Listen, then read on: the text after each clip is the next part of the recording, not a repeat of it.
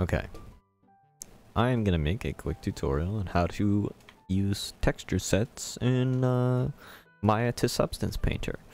So, the way that I do it, I'm not sure if there's an alternative, is I go into my Hypershade window and I create Lamberts. And since I have 3 cubes that I'm going to be using, I will make 3 Lamberts.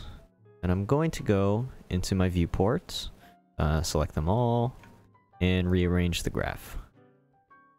Here we'll name them Cube 1, which names the Lambert, but to change the shader name, I will name it Cube 1. Oops. Cube 1, sure. And we'll name the second Lambert Cube 2, this guy Cube 2, and Cube 3 with Cube 3. So the reason I'm adding names to the shader is because this is the name which will come up in the texture set under Substance Painter. I'm going to close that out and assign this material Cube 1, Cube 2, and Cube 3. If you're working with a lot of visual clutter, it might help you to go into the Lambert and change the default colors so you know which ones are which. Cube 2 will be yellow, Cube 1 will be red, and Cube 3 will be green.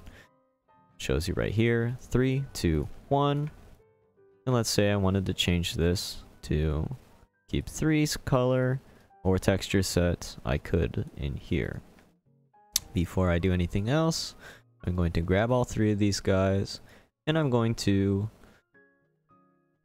Oops, I'm in the rigging. I'm going to mesh, combine them, and delete history. So now I have this one cube, but there are 3 texture sets within it. Gonna go to my UV editor, check out the UVs. Obviously it's just a bunch of cubes, so I don't really have to do anything.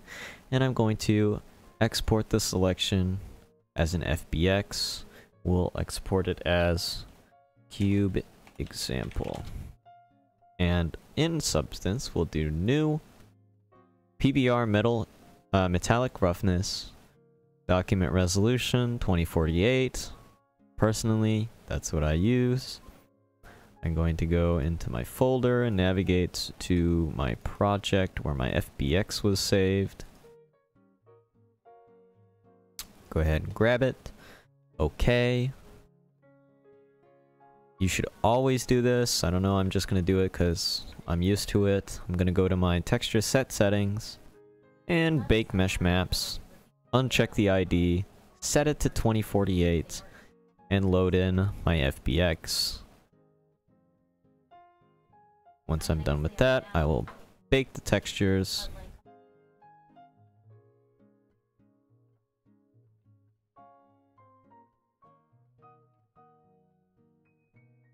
Okay, and now, as you can see, I have Cube 1 here. And if I want, I can go add a material, and it only affects my Cube 1 texture set list. I can click on Cube 2, and as you can see in the layer menu, there is nothing there. If I go back to Cube 1, I will have my concrete. Let me go ahead and add a black mask and go into my brushes and just show you that no, if I am painting here, I will not be able to affect cubes 2 or 3.